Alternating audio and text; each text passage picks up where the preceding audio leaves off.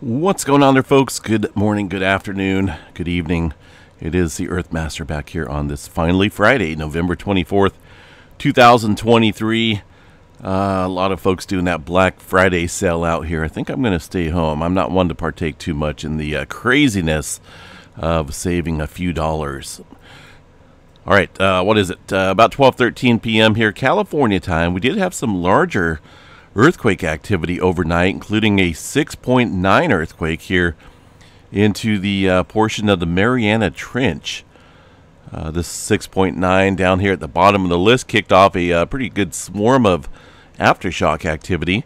About 1 o'clock this morning at 6.9 coming in, 16 kilometers deep.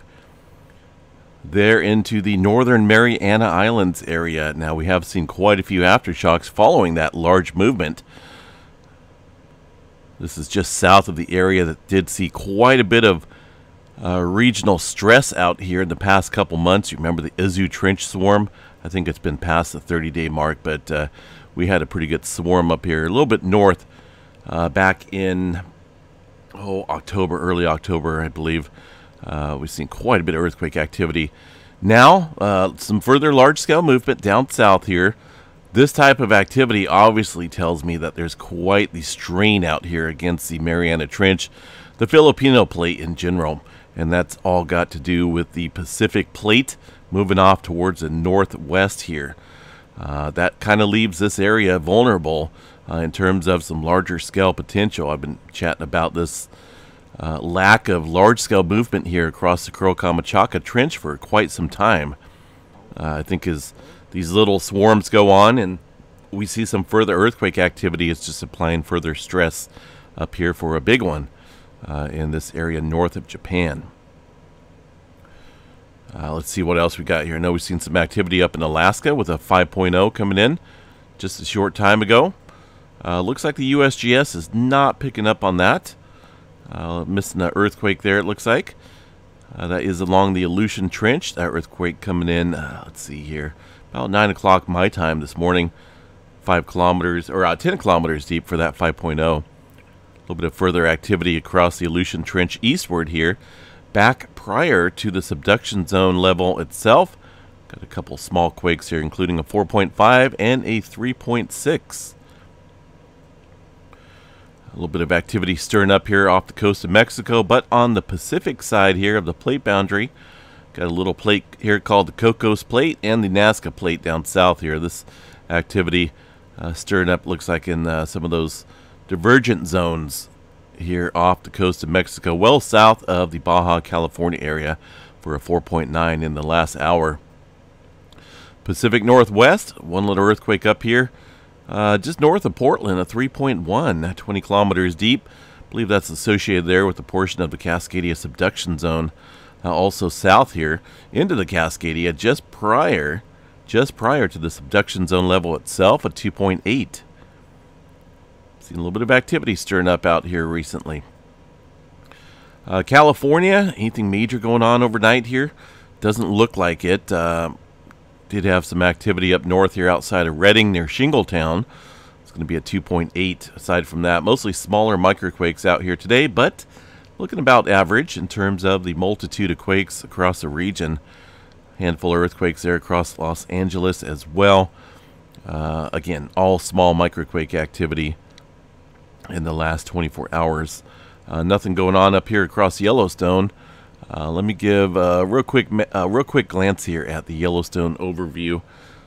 There's that 6.9 signature, showed up pretty nicely here, even at Yellowstone, thousands of miles away from the epicenter of that earthquake. But that just goes to show you how sensitive this equipment is in terms of picking up ground movement. As far as local seismic activity goes, not a whole lot here at Yellowstone. Maybe a handful of small, very small earthquakes there across Yellowstone, but that's about it. Further down south, Texas was rocking and rolling yesterday with a 4.2. That activity is continuing here in the cluster outside of Pecos, Texas, right around the oil fields area. A little bit of movement down here in the, well, let's see, this is going to be the plate boundary of the Nazca and the Cocos Plate here. Little unzipping going on here, it looks like, with quite a few fours stirring up. earlier this morning. That yeah, that earthquake just off the coast of Panama. That activity. Further to the north, around Puerto Rico, we were watching a handful of earthquakes up here last night. Looks like that has basically died off.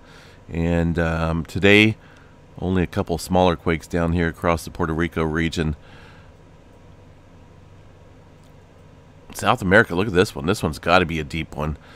Anytime you see an earthquake ways away from the plate boundary down here in the South America region, that's going to be a deep quake. So 4.4, 564 kilometers deep for that earthquake. That is a deep one in that area. About 7 o'clock this morning, so keep an eye upstream for some possible larger scale movement. Normally these earthquakes here, those deep ones, do trigger strain upstream.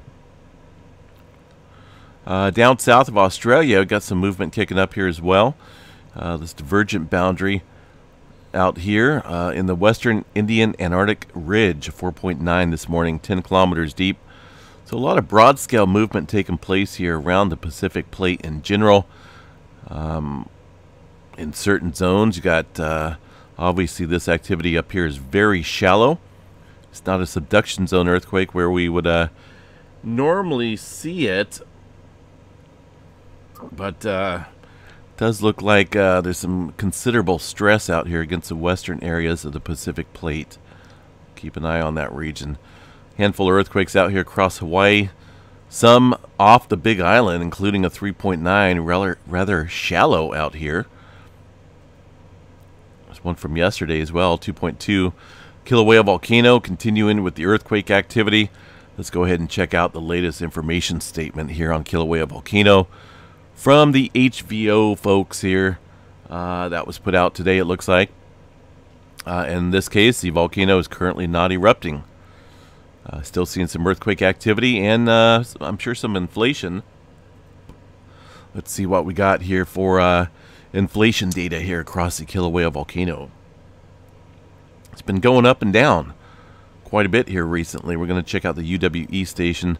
Looks like we're starting to peak back up here. I was kind of mentioning this last night if we were going to see a confirmation here of the inflation.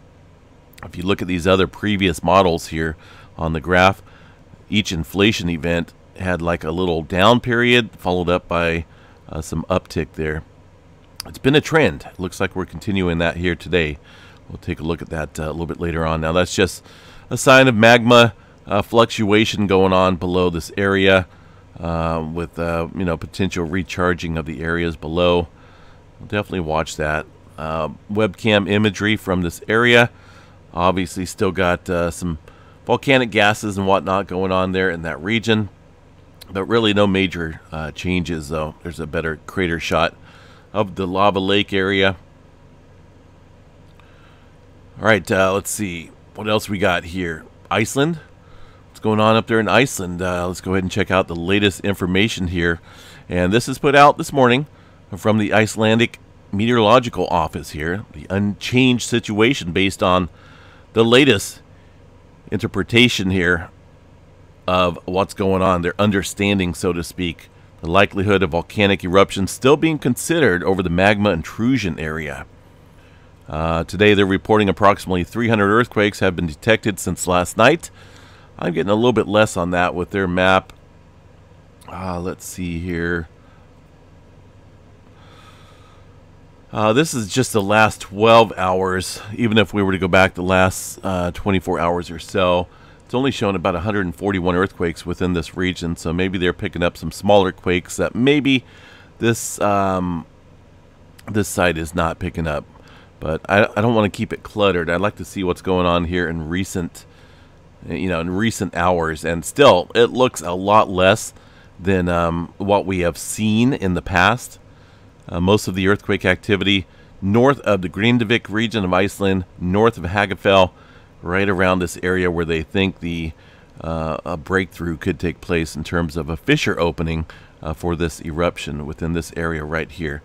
Now that's a little bit closer to the Blue Lagoon area and the power plant, so still kind of continue to watch that. But let's see what they're stating here.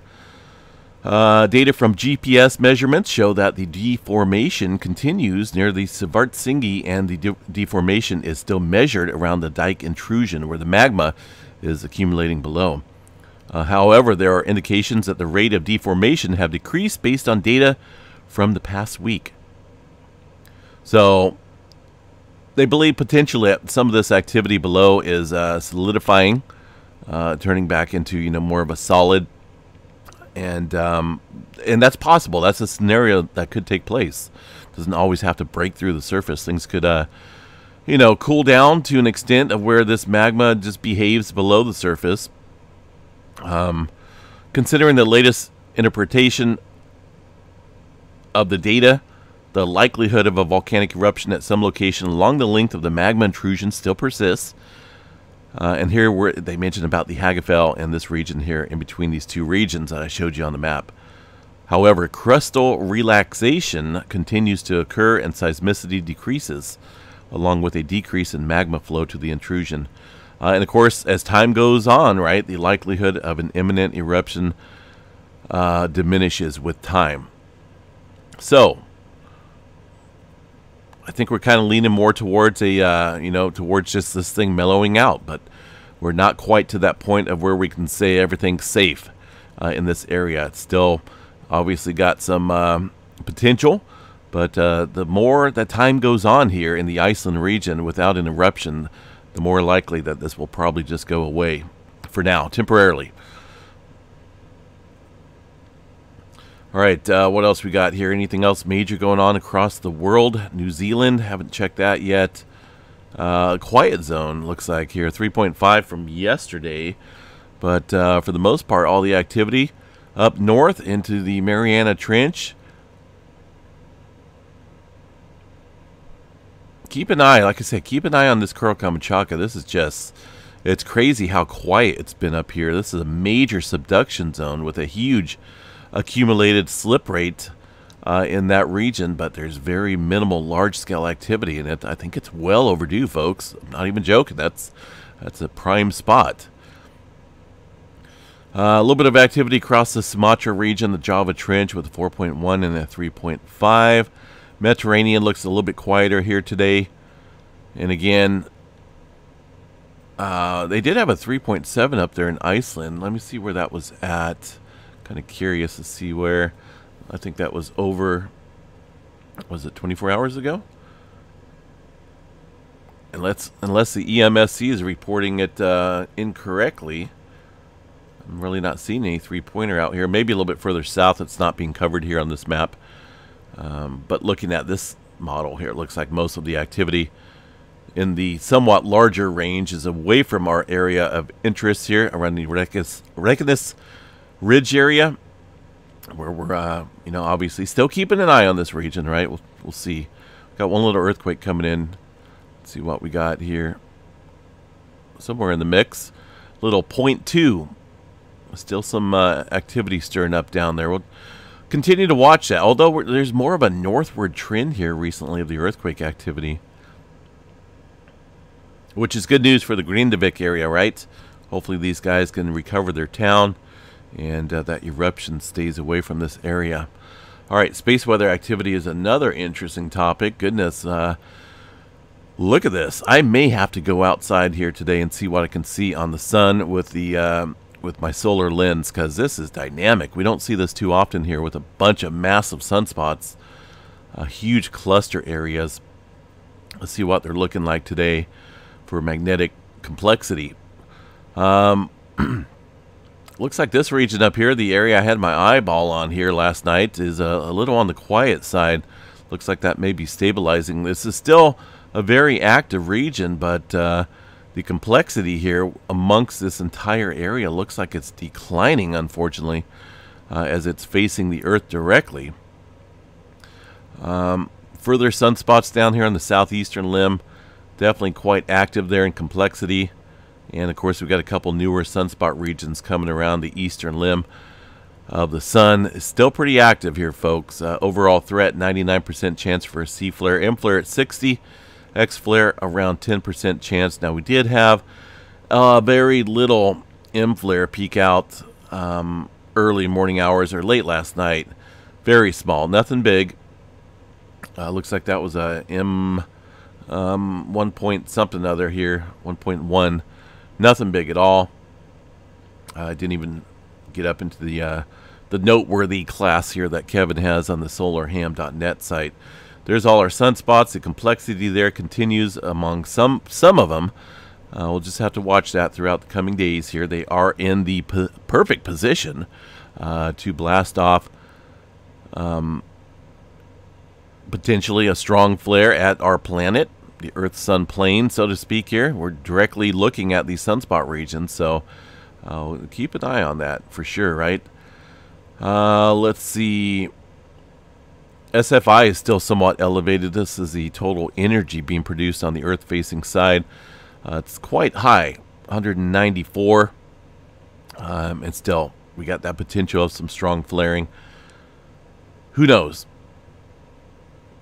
All right, auroras. Not a whole lot of auroras in the forecast for now, unless we get some major CME Earth-directed activity happening. But for now, things are pretty green across the board. Maybe a little enhancement here, looks like, on the 26 time period. Below the G1 class, or the class G1 category. 60% chance of auroras at the higher latitude, so we'll keep an eye on that. All right, numerical models out here for the weather. Well, I'm kind of concerned about the West Coast to see what we got. I shouldn't say concerned. I'm more excited for the West Coast if we get these storm systems that are supposed to be coming in this time of year. Looks like that one's still going to hold together around the first week of December. This is a lot less than what it had originally shown. But looks like maybe the storm door may be opening up out here across the West Coast as we head into the month of December.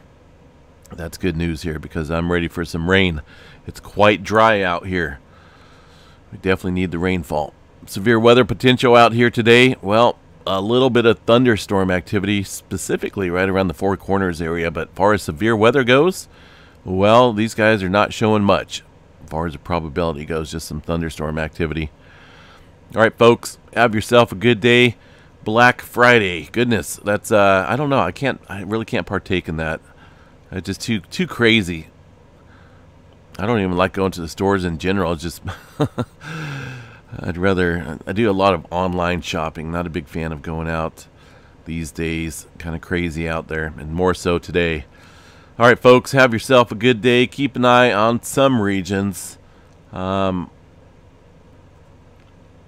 Without further stress out here in this area of the Izu Trench and Mariana Trench here, definitely got to keep an eye on northward here across the Kuril Kamchatka.